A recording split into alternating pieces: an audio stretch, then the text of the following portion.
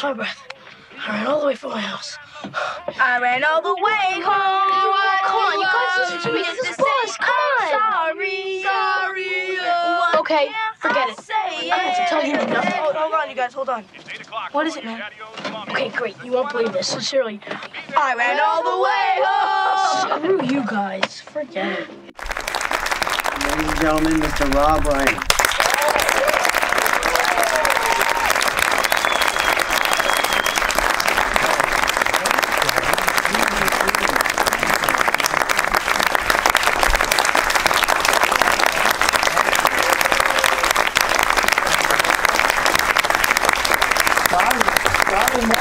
I remember when he was born. Now he's a person. A person like that. See, I'm talking like your father now. Yeah. That's the way your father talks. In the meantime... And you're Tova Lighter. That's what I know.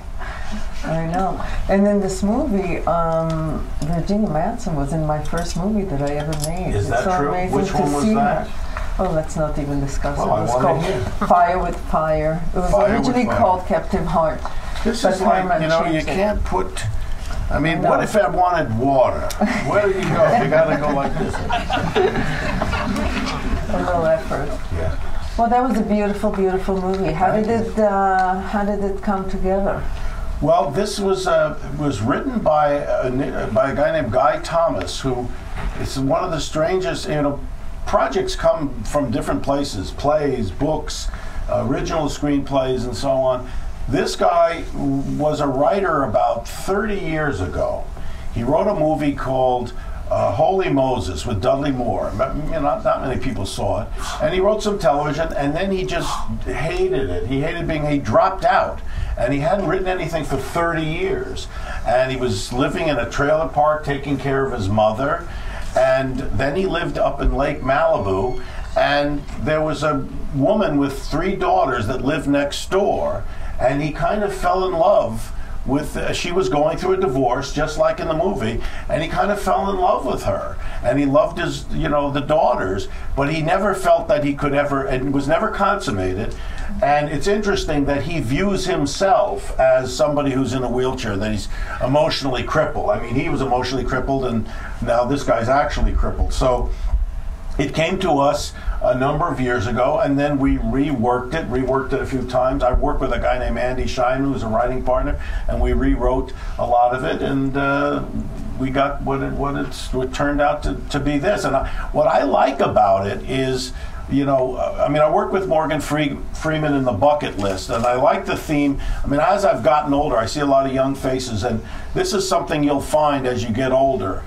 People ask me what my favorite movie of all time is, and I tell them It's a Wonderful Life. I love this movie, and I've loved it for years, and I've seen it 40 or 50 times. And what's interesting about that movie is the movie is the same, but I'm changing. And as I get older, I appreciate that movie more and more, because it's all about a celebration of life. It's all about saying, everybody's life is valuable, and you can get a lot, and you should never throw it away. And that's what led me to doing Bucket List. When I turned 60, I started thinking, life is pretty precious, and it's hard to think about it when you're young, because you think it'll last forever. But as you get older, it becomes more and more precious, because you think of it as more and more finite.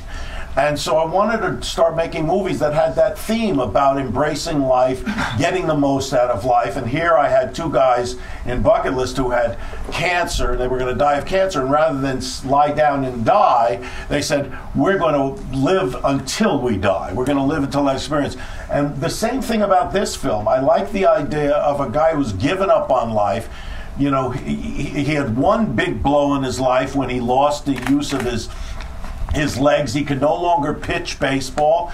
He then all of a sudden, like his wife said, a door opens and he finds he can write, and he writes this character, Jubal McClellan. Then his wife dies, and that's the second big blow, because he thinks nobody's ever going to love me again, and I can't write anymore, and he's given up, and he starts drinking. And what I love the theme of this, I love the idea that you can still find goodness in life. There's always something, you know. And the Magic of Belle Isle, he moves into this place. He doesn't want to be there, and just because he meets this nice lady, he's all of a sudden, and his wonderful daughters, and particularly Finnegan, he's now brought back to life. He can write again. He's having love feelings again for the first time in 6 years. And so I like that theme that, you know, we get this one shot, you know. I mean, you know, I don't believe, you know, I mean, maybe there is heaven, we don't know, but we'll find out soon enough. But what if there isn't? Then this is the only deal you've got. So you've got to make the most of it. So I'm looking for, you know, I look for movies that I can express myself in that way. So that's what I liked about this.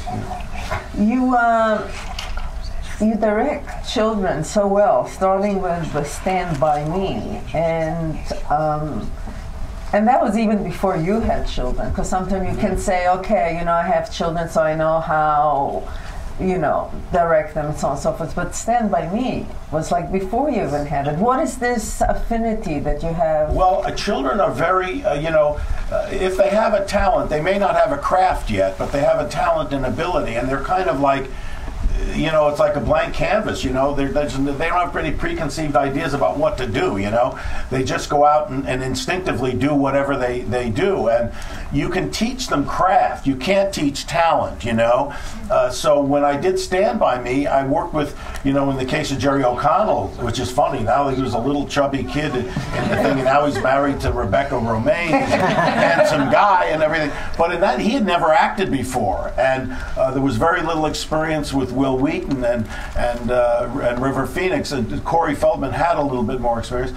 I basically conducted acting classes. It's like playing, you know.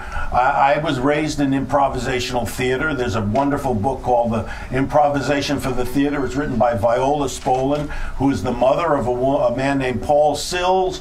Paul Sills was the creator of Second City and all of these wonderful actors that have come out of Second City. And it's basically theater games. You're playing all kinds of improvisational theater games, and I worked with these kids for a couple of weeks before we even started approaching the script.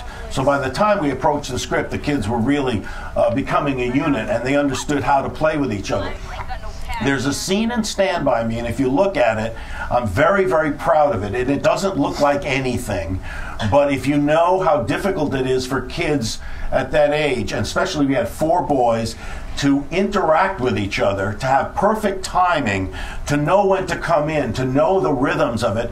There's a scene where the Teddy Duchamp, played by Corey Feldman, is screaming at the junk man. The junk man calls his father a crazy man, and that he, you know, he's crazier than a shithouse rat, and your father's crazy, and he burnt your ear off. And Teddy's trying to defend him, saying, my father stormed the beach at Normandy, and he's a hero, and you're, you know, and I'm going to kill you. And he's crying. The 3 boys take him away, and they're walking down the path. They're just coming towards us, and it's just one shot until the very end. And it's one shot, and they're just all talking.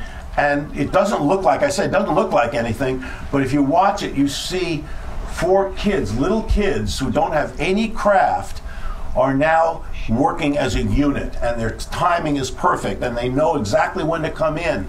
And it's really makes me feel great when I watch that scene. Like I say, it doesn't look like anything, but it's a hard thing to achieve, and I really like watching that. So you work with kids, and I love working with kids because, like I say, they don't have baggage, you know. They just basically come and they're, let's play house. You know, you just have to teach them a little craft. Why do you care what a fat old pile of shit like him says about your dad? He still stormed the beach at Normandy, right? Yeah, forget it. You think that pile of shit was at Normandy? Forget it, all right? You don't know nothing about your old man. He's just dog shit. Whatever is between you and your old man, he can't change that. Forget it, all right? Just forget it.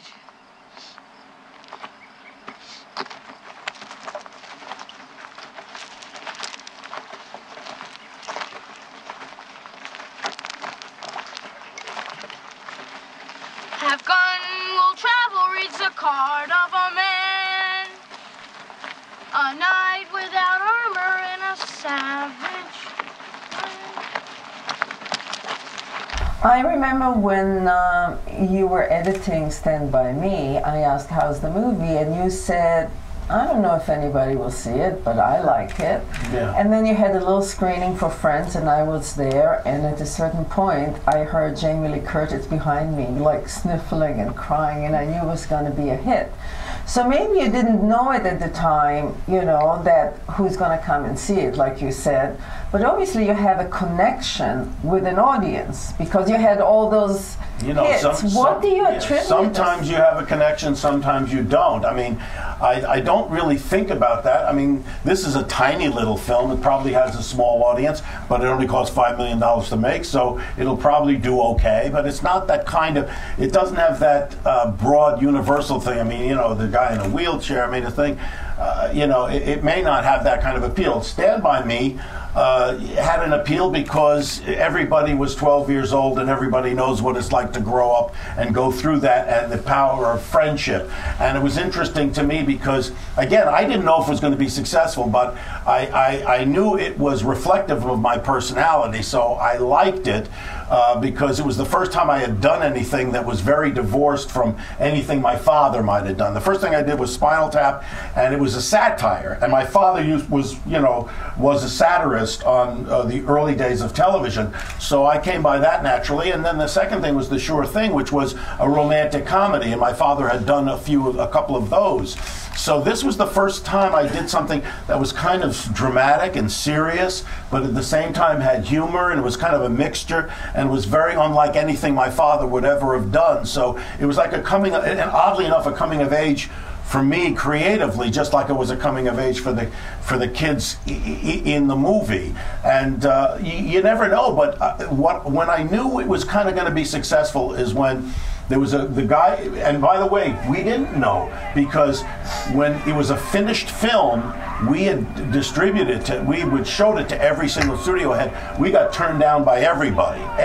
Nobody wanted this thing. They didn't think it was going to be successful, and we went back to Columbia Pictures. Initially, when we started making the movie, we were going to be it was going to be made by Columbia and then Norman Lear had it was actually Norman Lear's company. He had a company called Embassy, and they sold the whole company to Coca-Cola, Columbia Pictures, and they said, we don't want this movie. They said, no, we're not interested. And this Coca-Cola was owning Columbia at that time. They owned Columbia, and Columbia turned it down. We were 2 days before we were supposed to start shooting. We were up there in Oregon. We had the full cast, the crew, and everything. And they said, no, we're not financing this movie. I said, oh, my God, we're ready to go here. Norman Lear stepped in and said, I'll finance it personally. And then when we finished the film, nobody wanted it. Nobody wanted it. Every single studio turned it down, and we finally went back to Columbia, figuring, well, it's the last resort because they turned it down already. We went back to Columbia, and there was a new head of studio there, a fellow named Guy McElwain, who's no longer with us, but a very interesting guy, and I knew him, and I showed him the film. He watched it, and he said, I don't know if anybody's going to like this, but it made me cry because it reminded me of my boyhood and when growing up. And I said, and I knew Guy had grown up, in the city. He was a city kid. And I said, well, he says, yeah, but it doesn't matter. And that's when I knew we had a shot, because these were 4 kids from a rural area, but it didn't matter because the feelings that you have with friendship is the same, whether it's, rural, urban, whatever. And so I knew we had a shot at that point. And he said, yes, we'll do it. And we got lucky. And then it opened big right away? Did it build up? Well, here's what's interesting. The film business is wildly different now than in those days. Stand By Me never did more than $3.5 million in a weekend. Which, if it had a picture now that did $3.5 million in the first weekend, it's a disaster beyond belief, and it'd be yanked out of the theaters. We stayed in theaters. Films would stay in theaters, and it did $3.5 million every single week until we got to about almost $60 million. Wow. For a little tiny film for $7.5 million was a big deal. Now you have to open with huge numbers, otherwise they take you out of the theater. So it was a different time. A picture called Flashdance in those days. A picture made $100 million, never did more than $4 million in a weekend. but pictures would stay in the theaters in those days. Yeah. They don't stay now. You tend to work with the same people. Yeah. What does it give you as a director, other than the obvious thing of like shorthand? Is there anything more than... Well, oddly enough, this was the first time I'd ever done a film without the editor that I've worked on. I think I've done now 16 or 17, I can't remember, but all the films I ever did, from Spinal Tap on, I worked with the same editor, Bob Layton, who's a great guy. But we had so little money here, we couldn't afford, I couldn't afford him, I couldn't afford the script supervisor, I couldn't afford a lot of the people I worked with. So we had to find new people in New York City, and we worked with new people, and I'd never done a film digitally, every film I'd done up till that point was on film. After doing this, I love digital. I would never make a film again on film. Seriously, I'm not one of those snobs like that. I mean, I like when there's a new technology and something you can use. I mean, when the Avid first came on, I was like, I started on a Moviola, which is a really ancient editing machine, where you look at it like this and it goes through a thing. And then I went to the Chem, and then the Avid came out, and I thought for a second, oh, I don't know, maybe it doesn't give you the time that you need to really just process the thing and make. And then once I got on the Avid, I said, this is great. You can make decisions, you can try different things. If it doesn't work, you don't have to wait 15, 20 minutes to put the new piece of film together. So I like all this stuff, and I like they're getting better and better, the cameras. We worked with this this Alexa, it's an amazing camera. It really does, it produces a great image, and I just like it, Plus you can see what you have right then and there, you know exactly what you're going to have. You have a little tent, you sit there and you look at the tent and it tells you what it's going to be. So I like this experience. Excuse me, I have allergies in March. But normally I do work with the same people. And that does make it easier, and it's like a family. And I've always said, the filmmaking process it's all process. Everything's process. Forget the end result. I mean, it'll be good, it'll be bad, you don't know. But if you've got a decent script and you've cast it well, then you want the process of making the film to be pleasurable, because that's what you remember. It's all process. So you want to be around people that you enjoy, that are creative, that are not going to cause. You say, and you wake up in the morning, you come to, hey, I got to see that person again. I like that person. I like to see this person. That's what you remember. And when films come on, that I've made, and they come on television or whatever, and I watch it. To me, I don't watch the film. I watch. It's like home movies for me. I remember. Oh, that was the day we had that was the. You look into things like the kid that played Carl Luke. I thought, oh my God, we have to dump him in water. He's got a thing. Turns out he was a lifeguard. That nerdy guy had been a lifeguard. He says, oh, the water, I'm fine with that. But he was also claustrophobic. So when he got stuck inside the jumper, that was like a scary thing for him. So those are the things. That was the day poor Ash, weird So stuff. I remember one time I saw you and your producing partner having lunch, and I said, did you finish your movie? And you said, no, we're still filming. I said, how can you be filming? You're having lunch in Beverly Hills. And you said, we already shot it this morning. By 1 o'clock you were having lunch. Oh, well, is that the bucket list? Oh, yeah, I shoot very short days. I'm the exact opposite of Stanley Kubrick. I like Stanley Kubrick, what I heard, he's a brilliant filmmaker, so I shouldn't I should be so good. But, he liked to shoot, 100 takes or whatever, and I asked Jack Nicholson, because he worked with him on Shining, and I asked him, I said, what was that like, working with Stanley Kubrick? And Jack said, I told Stanley before the film, he says, I hear you like to do a lot of takes. My feeling is if we do 100 takes, the 101st one is the best.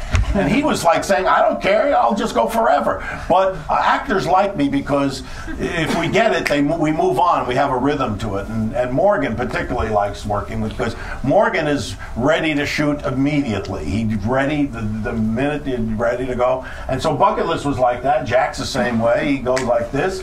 And so you finish your day's work. What do you have to keep going for?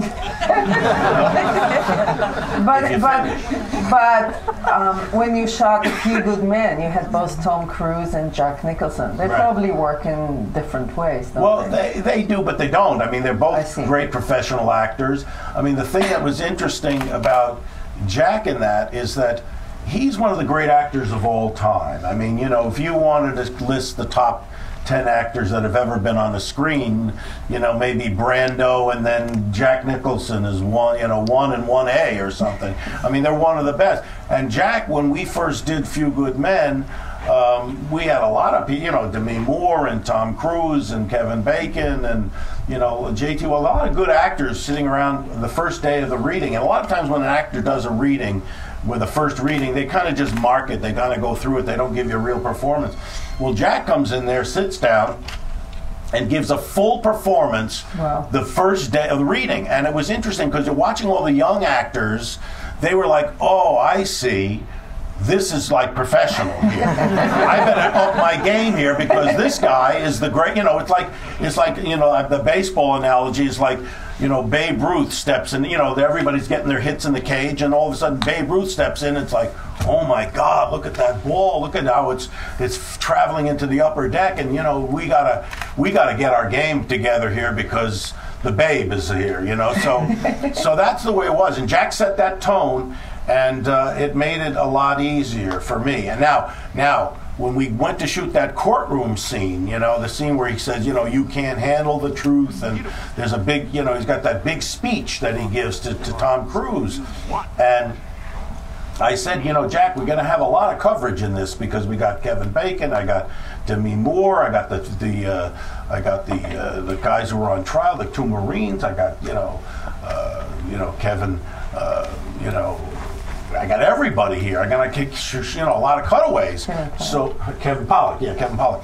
So I said, you know, we can do either your side first, or I can shoot them, and you can be off camera, and then I'll shoot their reactions and whatever you want to do, whatever you feel comfortable doing.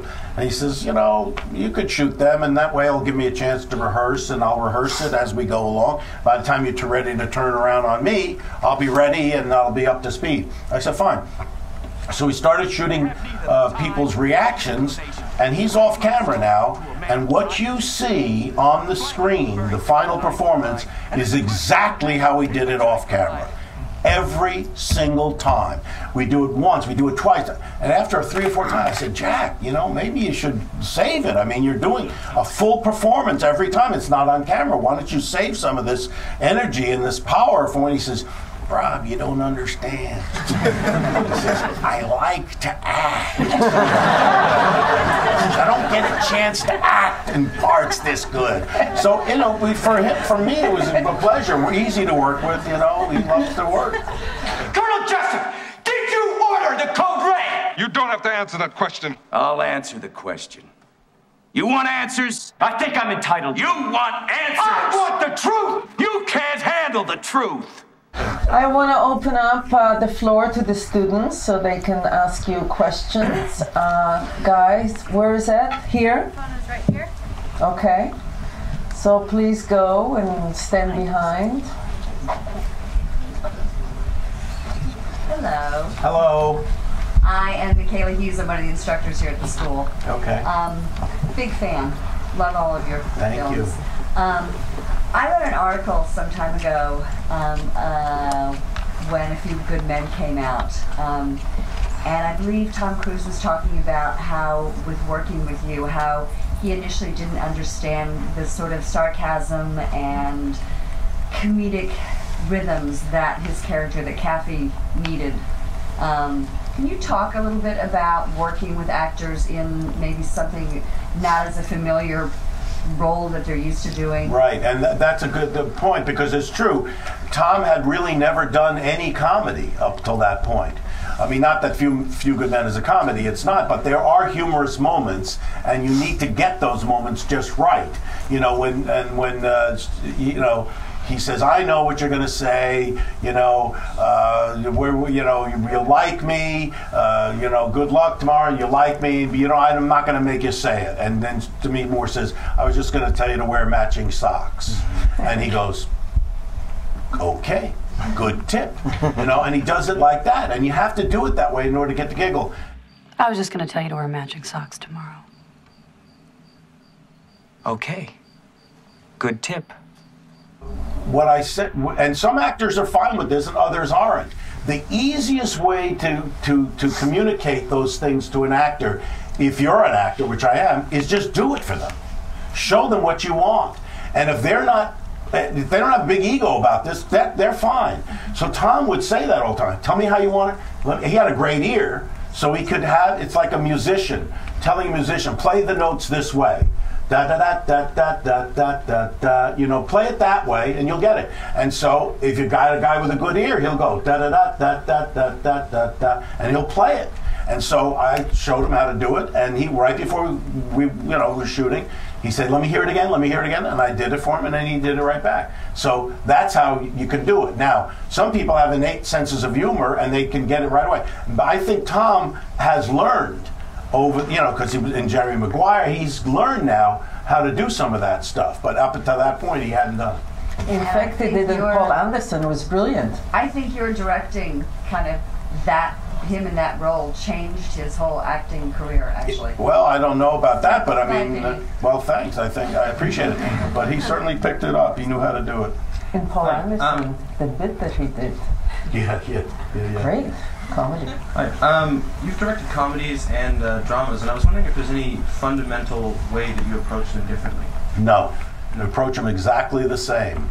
If it's going to be funny, it has to come out of someplace real, and so you want the actors to play the reality of the moment. If they play the reality of the moment and it's written a certain way and there's a certain rhythm to it, if they get that rhythm right, it'll be funny. But you don't want them to play funny. Because if they play funny, then it's not so funny. You want them to play it very real and honestly, and if the writers have done their job and constructed it with the right kind of rhythm, then they'll get the laughs. I said, be sorry about Sherby. You just looked the ball into your glove. Shooting two. Sorry. You gotta trust me, Sherby. You keep your eyes open, your chances of catching the ball increase by a factor of 10. Thank you. Good afternoon, Mr. Reiner. My name is Lisa. I think my English is not good enough to... It's pretty darn good. Where are you from? I'm from Beijing, China. Well, I can guarantee it's a lot better than my Chinese. It's really not good enough to express how much I love this film. Oh, thank you. As a girl who used to carry a knife when she was young, as a writer who enjoy having whiskey sometimes, I really love this film. Were you a tomboy? You know what a tomboy is? I know what tomboy is. Tomboy. Were you a tomboy as a little girl? Not really. I just happened to have some friend in the neighborhood who is a teenage gangster. Okay. My question is, what's the most important thing you always remember when you're giving direction to your actors? Well, it's different for every actor. Every actor you talk to differently depending on whether they need a lot of attention or a little attention or a lot of pushing or standing back. You have to sense. It's like when you have children. You raise certain children need to be structure or lots of structure, and you need to be in there. And a lot of other children you kind of back away from, and so you have to kind of sense. And I fly by the seat of my pants when it comes to that stuff. You try to feel what they need at a particular point in time. I remember once when I was doing Stand By Me, and River Phoenix was having a real hard time. There's a scene where he's talking to Gordy, and they're talking about the teacher that stole the milk money, and they blamed it on him, and he's all upset, and he starts to cry about how a kid like that will never get a break because they'll always blame him because he's a kid from below the tracks, and he needed to cry in that scene, and he had a hard time with it and couldn't do it. And so I took him aside very quietly, and I thought this might work for him because I had a sense of what his family dynamics. He had a really strong, good mother, but a father who was kind of absent a lot of the time. And I said, think of a time when an adult let you down, and really let you down. And you don't have to tell me what it is, I just want you to think about that. And then we'll do the scene. And then the performance you see is that one. It's the only time he did it that way.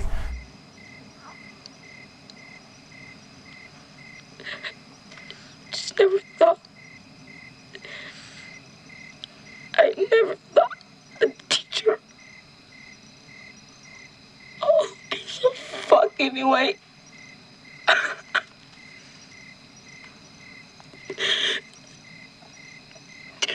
just wish that I could go someplace where nobody knows me.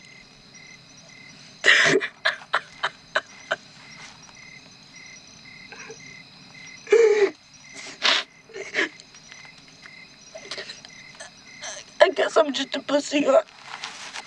Yeah. That's using a Stanislavski kind of sense memory type thing.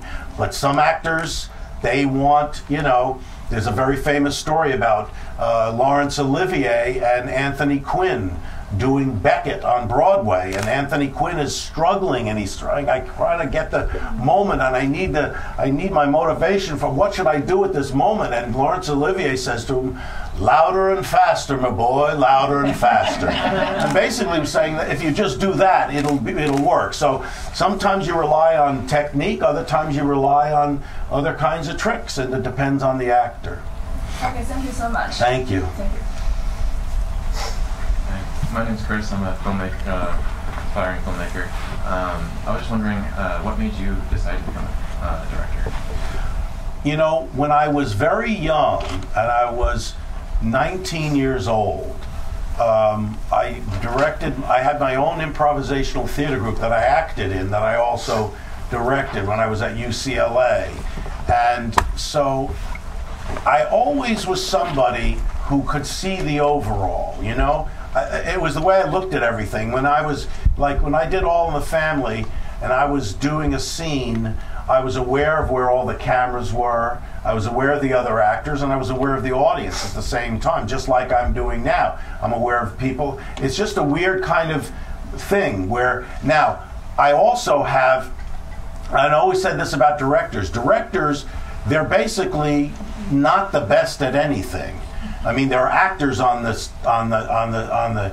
set, they're better than them. The writers are better. The musicians are better. The lighting guy's better. They're all better. But if you have a kind of general working knowledge of everything, it's like a jack of all trades, and you kind of understand. That's why I say to a lot of directors who come up through technical filmmaking, go to an acting class. Even if you're not going to be an actor, go to an acting class. Learn what it is that an actor goes through when he has to do a scene, so that you have a working knowledge and you can be fluent, when you're talking to the composer, when you're talking to the DP, when you're talking to the production designer, when you talk to the actors. You have a little sense of all of how it works. And I always knew I had an overview of things. And it's not necessarily the best way to act, I can tell you. When you're an actor, you should just be focused on what it is you're doing. You shouldn't be thinking about where lights are, where cameras are, and all that. You have to be focused, let other people worry about it. But I was always looking around and thinking about other things. So I kind of knew that that's what I was going to do. Hi. Hi. My name is Theo. I'm from Sweden. Hi, Theo, from Sweden. Rob. I was thinking about Spinal Tap. I love that film. Thank you. It's very, very funny. That style of mockumentary is really popular now, or it's have been for 10 years maybe, something like that. Did you come up with that, or like how did you come up with that? Yes, we were the first persons to do something like that, because we always thought it was going to be. We wanted to be. We saw The Last Waltz. It was a movie Martin Scorsese made about Bob Dylan's band. It was called The Band. It was their last tour, and we looked at all these rock and roll documentaries. And we thought, well, we're going to make a documentary about this band, this fictional band. And so we didn't make the term mockumentary. Somebody else made that term up. You know, we called it a rockumentary, and then somebody else said mockumentary. But we always knew that we were going to try something like that. That was the idea. And we knew that when we made the first deal to write the script, that it was going to be hopeless, because in order to give it a documentary feel, you can't really write that. You have to get the right improvisational actors and actually do it. So I convinced the guy who was the head of the studio to give me money that he was going to give me for the script, and we would make some of the film. So we made like 20 minutes of the film. We had some concert footage, some backstage footage, some interview footage, and we put it together in like a 20-minute demo reel. And then he didn't want to make it. Nobody wanted to make it. And then we went around and we finally got somebody to agree to do it. But yeah, we always knew we were going to do it. But it doesn't work unless you get actors who can do it. I mean, Chris Guest, who's made all his pictures for our company, for Castle Rock, you know, Waiting for Guffman and Mighty Wind and Best in Show and For Your Consideration are all done the same way. You get improvisational actors and you have a basic outline, and then you just have them improvise, and then you make the film with you write the script with the pieces of film. It's almost like in a backwards kind of way. By the way, I just want to say that I saw For Your Consideration at Toronto Film Festival, and it was the funniest thing I ever saw. And then I went out of town and I came back, the movie came and played, and nothing happened. I just don't understand. Yeah, no, but I think it was too inside. I think, you know, it was a little too hit for the room and kind of inside. Yeah. I mean, the Best in Show to me was the best one. I mean, they had the broadest audience because a lot of people like dogs and they watched that Westminster Dog Show, and so they knew what the references were. Yes. I mean, when Spinal Tap came out, nobody knew what the hell we were doing. I mean, it was a disaster, you know? I mean, it's nice to see, you know, young people picking it up, but I mean, you were not even born when Spinal Tap first came out. How old are you? 23. Yeah, you weren't even born. I mean, Spinal Tap we made in 1982, so that's what, 30 years ago. 30 years ago. Wow. Isn't it? No. Don't ask me. I 30 years ago, yeah. We made it 30 years ago, and when we first... I was around. Huh? I was around. I know. I was definitely. But the point is, we made it, and then we put it in the, you know, in the theater in Dallas. We tried to test it, you know, and the audience was like, it was a disaster. I mean, people came up and said, well, why would you make a movie about a band that nobody ever heard of, and a band that's so bad? Why don't you make a movie about like the Beatles or the Rolling Stones or something? These guys are terrible. And I said, oh my God, you know, this is like satire. People didn't understand it, you know. And I remembered this is a great story. My best friend as a kid growing up was Albert Brooks. Albert Brooks, I don't know if you know Albert Brooks, but you see Drive? In Drive, he was in Drive. He played the mafia kind of guy in this, the Ryan Gosling movie, Drive. Anyway, he was a comedian. He was a stand-up. And he was going on The Tonight Show, which was Johnny Carson. This is before Jay Leno. And he was going on The Tonight Show, and he had this routine that he was going to do. And the idea was, he was going to play a mime. He was a mime artist. He was in whiteface. He had the black leotards. And the thing was, he did nothing but talk. And all he did was talk. He talked. He says, look, I'm pulling the rope. There's no rope here. You can see there's no rope. But he says, look, I'm walking against the wind. He says, look, I'm inside the box. I mean, he just basically talked the whole time. And nobody laughed because they said, he's the worst mime ever. He's talking the whole time. How could this be a good mime? He literally didn't get one laugh. And so I thought, wow, what a brilliant piece, nobody laughed. So now, a few weeks later, and I remember because my dad was sub-hosting that night. My dad thought it was funny, but nobody else. But then a few weeks later, they called him up because he had been on The Tonight Show a number of times. They called him up a few weeks later and they said, "We'd like you to come back."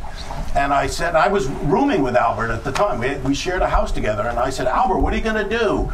What are you going to do on the day?" He says, "I'm going to do that mime piece again." I said, "What are you, crazy?" I said, "You didn't get one laugh." He said, "Yeah, but it's funny." I said, "I know it's funny, but nobody laughed." He says, "Yeah, but it's funny." I said, "All right, listen, do it every one."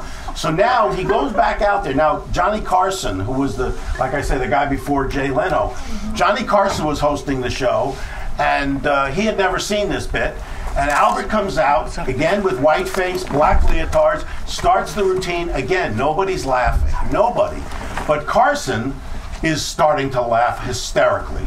He is like, his gut, and I was there that night, he was like he was going to throw up. He was laughing so hard. His guts were falling. He laughed so hard at this thing, he fell off his chair. Now the audience saw that. They realized, oh, I get it. This is not a real mime. This guy's making fun of it. And then they picked it up and they started to laugh. So those kinds of things like satire, it takes a while for people to get what that is.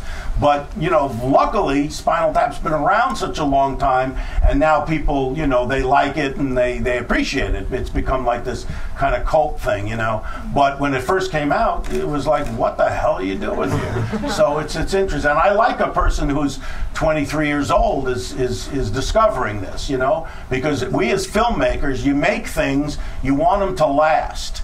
You know, you build them to last because you want generations to see these things. You know, otherwise, you know, you just make it and it goes into the ether and nobody sees them. So I like that I made a film like Princess Bride, who young people pick up on it, you know, and parents who were little when it first came out. That came out 25 years ago. And your parents are now grown up. They were, you know, 6, 7 years old. Now they've got kids and they can show it. And so that gives me a tremendous kick. But I'm glad you liked it. Thank you. That was awesome. Hi, good afternoon. How are you? Good, thank you. What is the last and/or most shocking experience you've had? The most shocking experience I had? Well, I don't know if it's the most shocking, but this was one of the strangest experiences I ever had. When I was doing a movie, when I was doing Princess Bride, the ending of the movie, you remember, I don't know if you've seen it, you see at the end Peter Falk, who's the grandfather, he goes, "As you wish." And he leaves the room and, you know, the movie's over. Well, what we had before that ending is he would leave and the little boy would pick the book up and start leafing through the book because he was so excited he wanted to read it again. And we had a scene where all of a sudden he hears some rustling outside his window. He looks outside his window, and there's Fezzik and Inigo and Wesley and Buttercup on the 4 white horses, and they're suspended in the sky, and they're kind of waving at him. And he was waving it back, you know?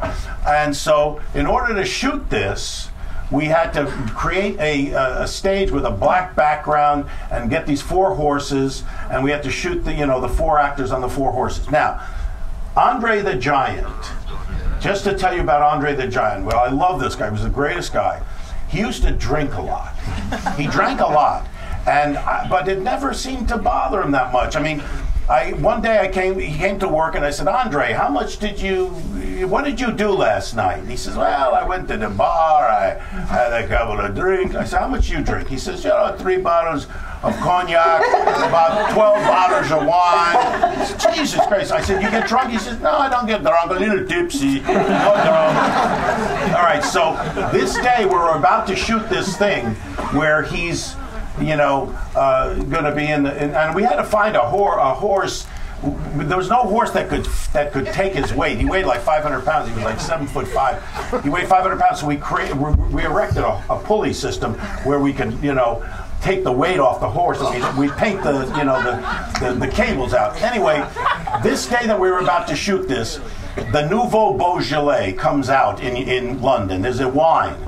And Andre starts drinking this wine at like 9 o'clock in the morning. He's now, by nighttime, it's now 8 o'clock at night, and we're going to test this whole pulley system, and it's dark at Shepperton Studios. He's had maybe 20 bottles of this stuff. And they take me down to the soundstage, and it's kind of misty rain. It's a little rainy, and they open these huge stage doors, and there is the four of them with Andre, a drunken giant, being lowered from the ceiling, you know, with this pulley system to go on the thing. And he's going, "Hello, boss," like this. And I'm thinking, what do I do for a living? What is this job? What kind of job do I have? And that was one of the strangest moments I've had in show business.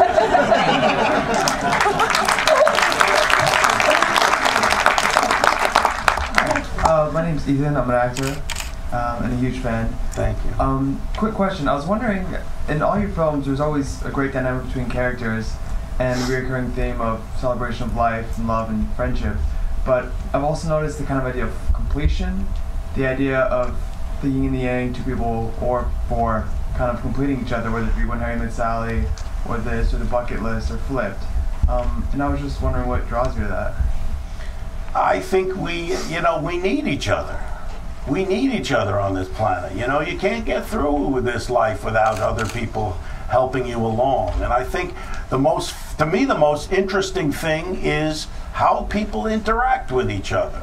And if you can capture it, you know, honestly, I think that's why you see so many reality shows. Not that that's reality, but I mean, you see a lot of these reality shows on television now because people are fascinated just to have a window into how people behave. But there's no artistry to any of these reality shows. To me, the artist can take what he sees around them and write it in such a way that deepens it slightly, but not so much that it doesn't resonate as something we recognize and we see ourselves in it. And that to me is the most thrilling thing you can do. And to me, if you can marry drama and comedy in a most realistic way, that to me is the most satisfying theater you can possibly have. And the interaction of people in that way, because life is funny and sad. I mean, it's all these things. And I remember when I was 17 years old, I was an apprentice at a summer theater in Pennsylvania, in Bucks County, Pennsylvania. And I saw this play called 1,000 Clowns by Herb Gardner. And it was a very serious subject matter about whether or not this little boy was going to be taken away from his uncle by Child Protective Services and all this stuff. And yet it was very funny. But it was a very real, dramatic thing, and it was funny. And I said, wow, you mean you can blend humor and seriousness and put them in the same piece of work? And I realized you could do it, and I said, that's the kind of stuff I want to be able to do. And I think when, you know, you got to find those stories that mean something to you. And then if it really means something to you, it's going to mean something to somebody else. Because none of us are unique. We're all the same, you know? We all do the same things. We all love, we all hate, we all get angry, we all do all the things, you know? So if you can tap into something that you're going through that's honest, you'll get people to see it. And that's what to me is the most fun, is to find ways in which human beings bump up against each other. And you know, I mean, it's hard these days in the movie industry because the studios are not interested in any of that stuff. They were interested in, you know, pyrotechnics and visual effects and larger-than-life comic books and stuff like that. But there is a room for these kind of films. Small ones, you can make it for a very small amount of money. And there's places for these kinds of films. And it's much more satisfying, I think, unless you're just a tech guy, you know, and you like to, you know, tinker with toys. I mean, a lot of people like that. And listen, I hand it to James Cameron, you know, God, you know, he loves that stuff. He loves to go underwater and develop a new camera to do that. And that's great, because then he gives you Avatar and he gives you all those spectaculars that you look at and stuff like that.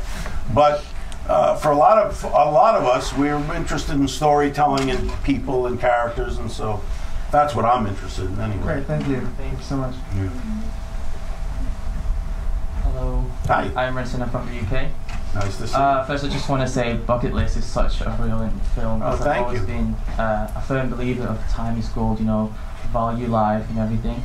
But on that note, obviously you directed Jack Nicholson and Morgan Freeman in that movie. What is it like being as an actor, directing a fellow actor with your visions and you know, sharing your experiences and your visions with them? Well, one of the things that helps you in working with actors, if you've been an actor, is they know that you know what they're going through. And so it's like a coach, you know, being a good coach on a basketball team. Or I never ask an actor to do anything that I couldn't do.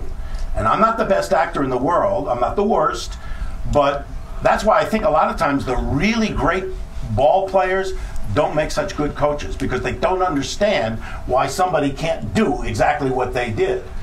But I understand what actors go through, so it makes it easier when I'm working with them. I mean, I love working with them because they appreciate that I appreciate them, and it makes it a lot easier. So, I mean, I love working with Morgan Freeman. If I could do every movie in my life with him, I would do it, because he's just the easiest, and he knows I'll never ask him to do anything that I couldn't do. You know, there's a lot of directors, they'll just say, if they don't know what an actor goes through, they'll say, well, just move over there, do that, and then the actor, gee, that doesn't feel right. I mean, you know, they'll do it because they're told to do it, or maybe they'll fight you on it, but I never, ever ask an actor to do something I couldn't do. Thank you.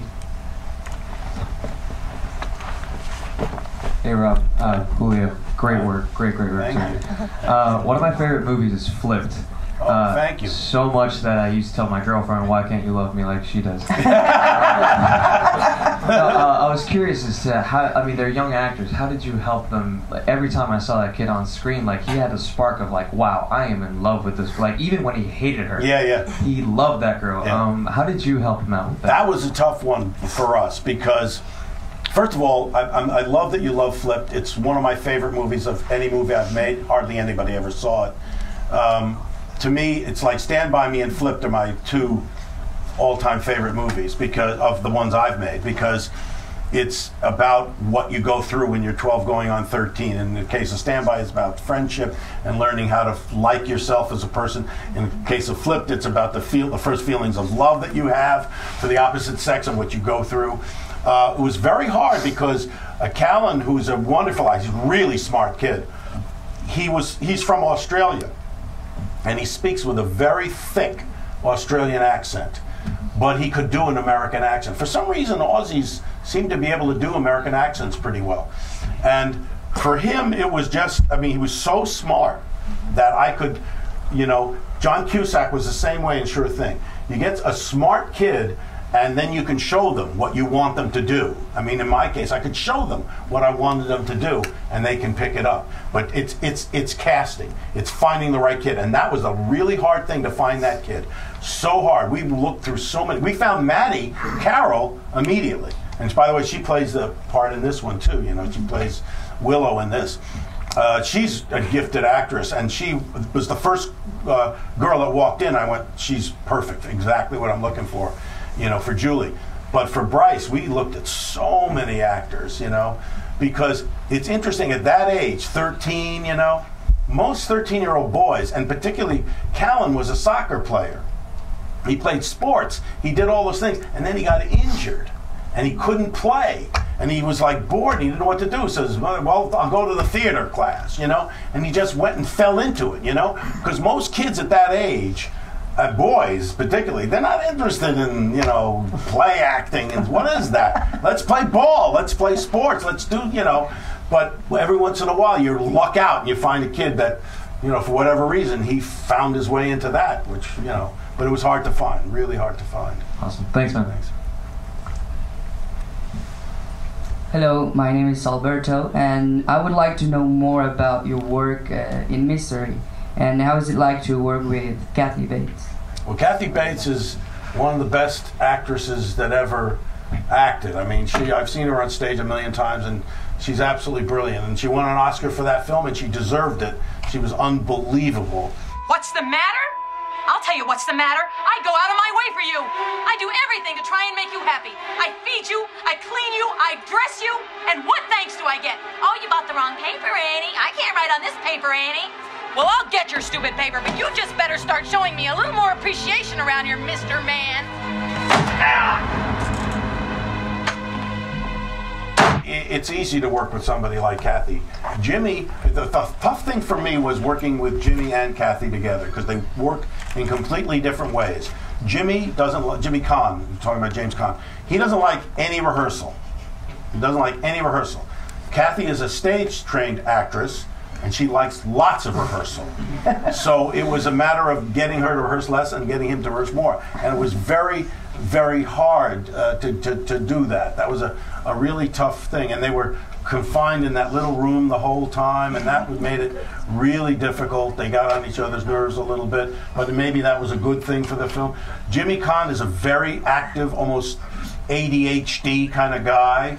And so for him to be stuck in that bed, you know, for the entire movie, it was like driving him crazy. Every day he'd come to the set and I'd say, okay, Jimmy, in this scene, you're in bed. I would say that to him every day just to try to make him laugh. I mean, but it was hard for him. It was hard for him. Thank you very much. He wanted to whack some people. He wanted to, anything, maybe move around a little bit. Hello, my name is Stan Vane, and I was just wondering, when you were young, what inspired you to act? You know, I was a kid. I grew up in a family of show business. My father was on television. Here's an interesting story. My father was on television before we owned a television. That's the weird one. We bought a television so that we could see him on television. Because he was on he started in 1949 on live television. So I was raised in that. So that's what inspired me. He was my inspiration. And he used to say, when we were little, I remember, I guess when I was in 1951, I didn't really know when I was that little, when I was 2 years old in 1949. But by 51, I was 4, and he used to say, okay, at the end of the show, we have curtain calls, and we were all going to stand, all the cast members stand out there, and when I go like this with my tie, I'm going to adjust my tie. That's me saying hello to you and telling you I love you when I go like this. So every Saturday night, I would watch, and sure enough, he'd go like this with his tie, just straighten his tie a little bit. And that was his way. He says, I'm not allowed to say hi to you. I can't wave to you and say hi because it's not professional, but I'll just go like this. And you'll know it's me. Aww. Thank you. So good. Good evening, sir. Hi. My question is, out of all the films that you've ever done, and by the way, I think one of the funniest things I ever read was when it was a movie review on The Princess Bride, and it mentioned how a couple of times during the Billy Crystal scene, how you had to kind of leave the set because he kept cracking you up every day. He had lived a lot. You know, when he said that it's the MLT, mutton, lettuce, and tomato sandwich, he just made that up. So it was like, whoa, you know, there's a lot of that stuff. Sonny, true love is the greatest thing in the world. Except for nice MLT, mutton, lettuce, and tomato sandwich when the mutton is nice and lean and the tomato is ripe. They're so perky. I love that. But that's not what he said. He distinctly said to blave. And as we all know, to blave means to bluff. Huh? My question is, if you could go back in time and relive the experience, not change anything, not change anything at all, but relive the experience on set, which movie and set would you go back and relive on? That's a really good question because I've had really good experiences. I've had lots of great experiences, but I'd have to say Stand By Me. Again, because it was like a coming of age for me. I was making a movie that I really loved. I felt that it reflected my sensibility in a very deep way, and I thought, you know, if this picture is successful, it'll be a good thing because it'll validate the kinds of things I like. I was worried if it wasn't successful, it meant that the things that I was attracted to, the things I really liked, audiences wouldn't like. So the whole time making that movie, it was a labor of discovery and coming of age and all of that stuff. And I was up in Oregon, We were there for 60 days shooting, and it was so weird. Oh, I got a great story. I'm going to tell you a great story. It's a little blue. Is it okay? It's a great story, though. First of all, we had 60 days, beautiful sunshine, right? And in Oregon, you know, the whole picture takes place over a 2-day period. So it all has to match, you know? And it did. I mean, we never got rain or anything. The only time I wanted it to be overcast was when they found the body. I wanted it to have this windy, kind of overcast, kind of, you know, eerie kind of feel to it. Well, it was, again, bright sunny the whole time. So what we did is we silked in a whole long section of this forest to give us this kind of, you know, dark, overcast look. And we wanted the wind to be whipping, you know, and all of the trees were blowing.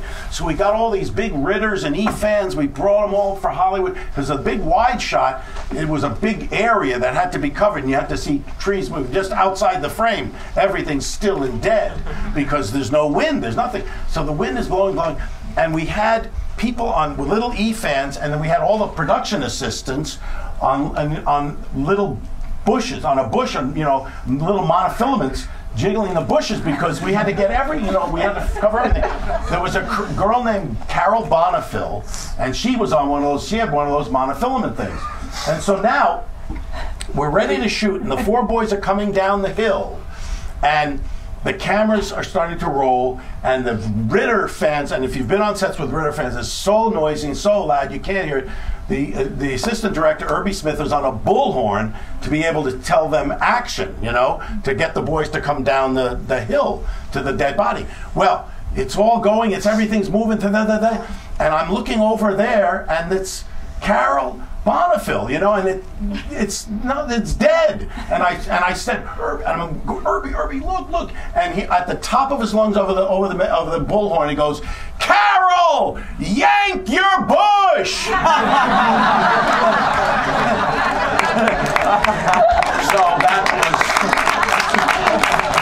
that's why it's my favorite. Thank you very much, sir.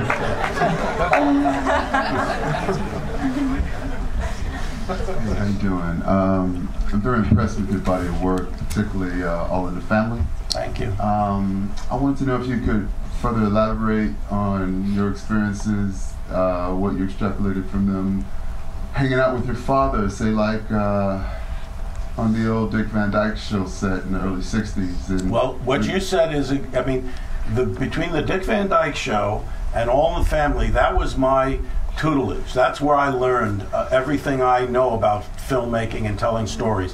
When I was 13 years old, 13, 14, 15, 16, I went, during the summer when I was off from school, I went with my father every single day down to Desilu, Cahuenga, which is Desilu Studio, and I watched. I just sat and watched. I watched how the writers worked. I watched how the director blocked the scenes. I watched how he used the cameras, all that stuff. And then when I did All in the Family, same thing. I did write some of the shows, but I also, when I wasn't in a scene, I'd go up in the booth and watch how they orchestrated the cameras. So to me, it was like, you know, getting a PhD, getting my, and I learned how to tell stories.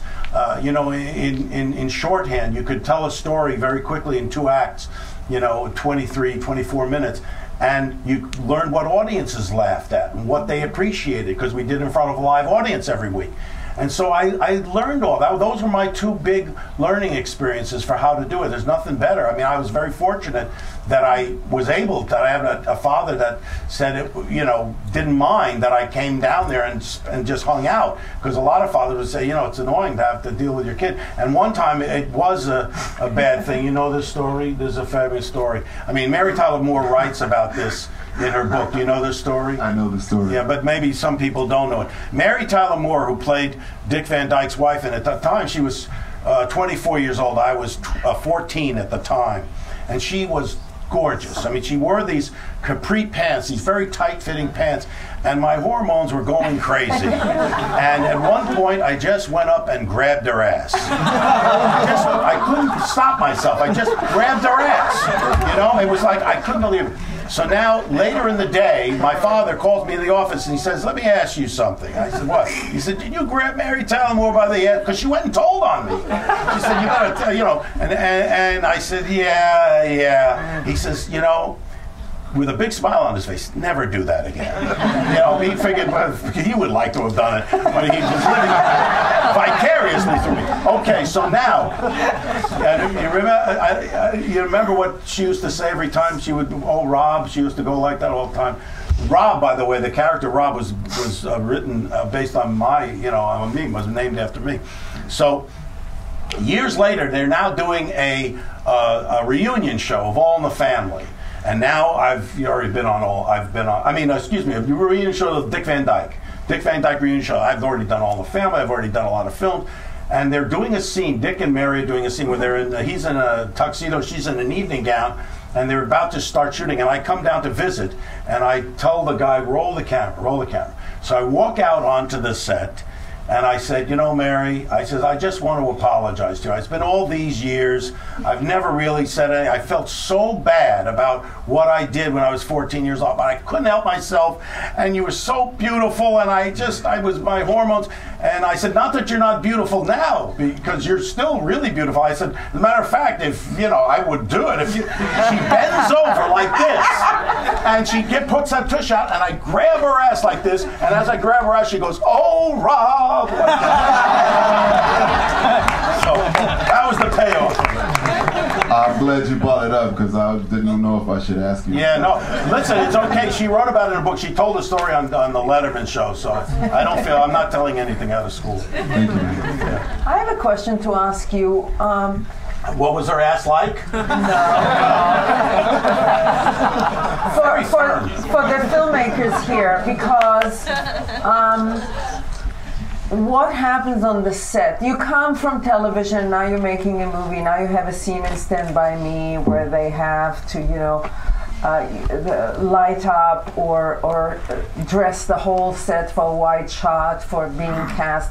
And then things that probably you don't know. Yes, there's plenty of things I don't know. And do you ask? Are you afraid to ask? You no, pretend I'm never afraid to ask if I don't know something, but I'm also not afraid to say what I want if I think that they're doing something that's not right. I'll give you an example.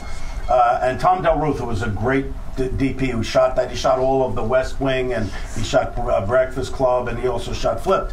He's a great DP. There's a scene in Stand By Me where they're under the porch, and the little Vern is digging to try to find his pennies, and there's like a whole bunch. He can't remember where he put the pennies, and there's like a lot of holes. And so we're looking under the porch, and I see the way Tom has lit it. It's very dark in there, you know, because it's underneath the house. You know, it's underneath the house. And I said, well, Tom, you got to see all of the, like, gopher holes. Like, there's 100 gopher holes where he's been trying to find his pennies. I said, if you don't have some light down there, you won't see it. The joke won't read. He says, yeah, but Rob, it's underneath the house. There's no light. There's no light. I mean, we'll give you a little light. I said, Tom, trust me. You got to light this up because this is a gag. This is a big joke that's going to get a huge laugh.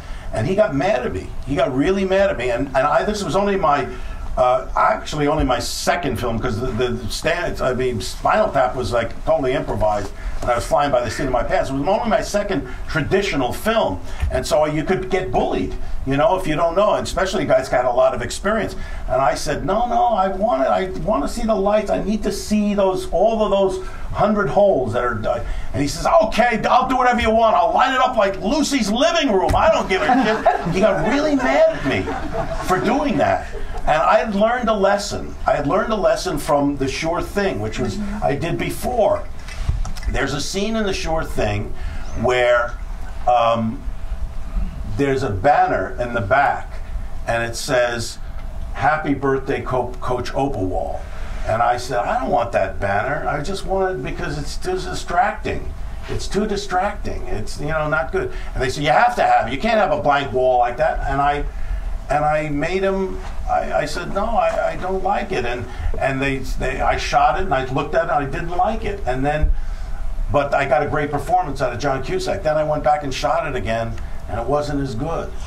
And so, had I done the right thing on the day, it would have been okay. So I learned. And there was another scene where he goes outside and he's on a little porch, and there's a cafe curtains, and he's looking through the cafe curtains, and he goes like that. And she says, no, you can't have cafe curtains like that. cafe curtains are meant to be closed. I said, well, you can't see his face. I was a little cute moment where he goes like that. She said, no, no. And I finally learned it's about serving the master. There's a master, and that's the film. You serve the master, who's telling the story. If you spend too much time in one area, whether it's with the production designer, the DP, whatever it is, it can throw the thing out of whack. So you, as the director, Herb Gardner, the guy who did the 1,000 Clowns, told me this once when he directed a film. He says, beware the silent schmuck. Everybody will say it because the DP knows how to light better than you, the production designer knows better. They'll think you're a schmuck. And everybody will think you're a schmuck at some point, and it's a very lonely job. You're going to be not part of the cast, not part of the crew. And it's like, so where do you want the camera, schmuck? You know, under their voice. They're saying that. But the truth is, and they all think you're an idiot at some point. But if you know what you want, and you know the story you're telling, they don't know it. They only know their area. So they're going to do what they do, and they're going to try to make it perfect. And what I try to do is make them strive for perfection and feel comfortable not getting perfection. Because if you're getting perfection in one area, you're cocking something up in another area. You know? So you got to balance all that stuff. So I learned, and I'm not afraid anymore, you know? I'll listen to everybody, and sometimes they're right, and what they say and what they want does dovetail with what the scene needs, and it's perfect. But sometimes it isn't, and you better know what story you're telling, because otherwise you can be jerked from one place to the next on the set if you don't know what you're doing up there. And the other thing I say is, if you don't have an idea of what you want to do with the camera, put something up there. Put it up there. And then you'll look and say, oh, and that at least will get you to thinking, oh no, it shouldn't be there, it should be here. You know, most of the time you'll know what you want, but sometimes you don't. But if you don't look indecisive. Just say, let's put it right there. And they'll go, blah, blah, blah, and then you go, oh, no, wait a minute. And then you can readjust, you know. But if you look indecisive at the moment, they'll take advantage of you, particularly your actors. Actors, if they sense any kind of insecurity on your part, they get frightened because they're like children. And they, all of a sudden, no, it's true. You want them to be like children. They're play acting. They need to be vulnerable, just like children. But if they see mommy or daddy is insecure, they're going to start freaking out and acting out. And not acting out in a good way. So you got to be, you know, in control. It's a tough job because you really make sure you have a good producer or a good sounding board, somebody that you can talk to and say the honest to God truth to, because you're actors, you're not part of the cast and you're not part of the crew. You're somewhere circling above all that. So have somebody you can talk to, a friend, a producer, a cohort, whatever, because you're going to need it. It's very lonely. It's a very lonely job. Interesting. Okay, last question. Thank you. Hi, Mr. Reiner. My name is Christine. First of all, I just wanted to say I think your films are absolutely incredible. Thank you. I want to thank you so much for being so gracious and answering all of our questions. It's clear that you really have a love for filmmaking. I do. I love it. I love the process. And like I say, as you get older, you'll enjoy it even more. You will enjoy it. And just enjoy the process of it. Because that's all it is, you know? Okay, good.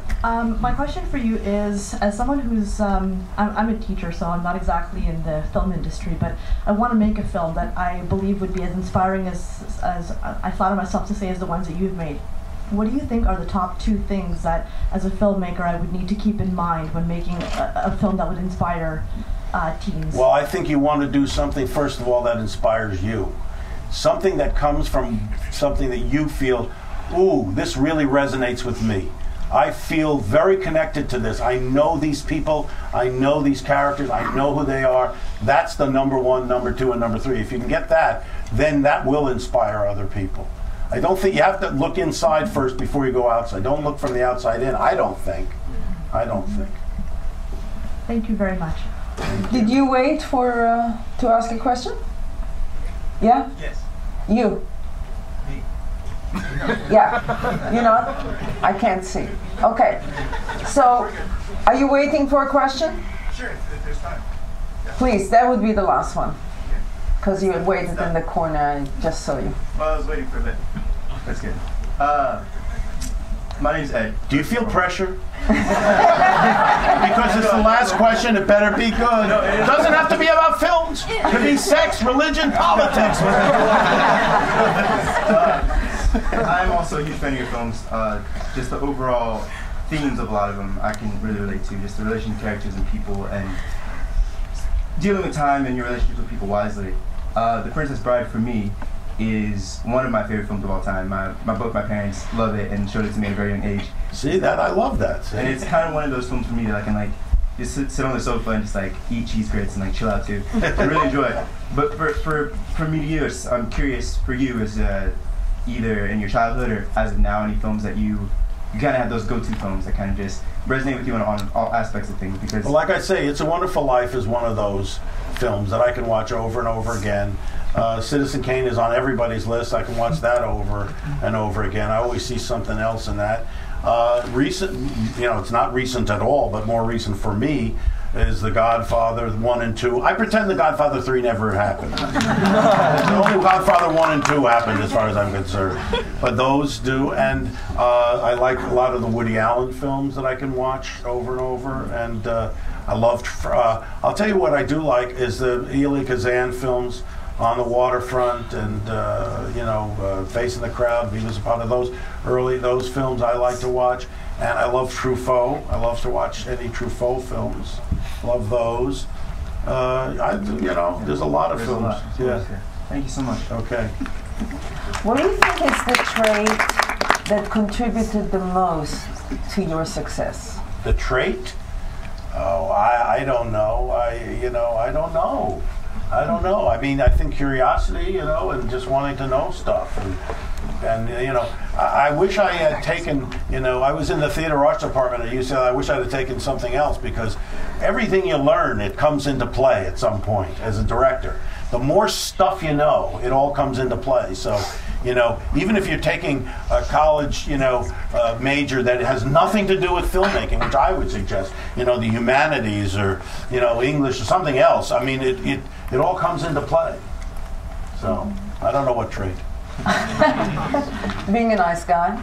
I don't know about that. You'd have to ask the people around me. I'm a nice guy.